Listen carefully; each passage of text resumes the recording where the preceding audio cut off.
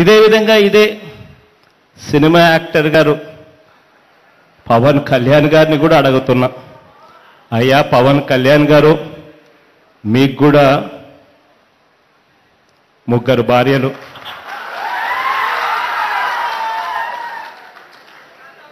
బహుశా 4-5 మంది పిల్లలు, వాళ్ళందరూ ఏ మీడియంలో చదివిపిస్తా ఉన్నారు అని అడుగుతా ఉన్నాను ఆయనను కూడా.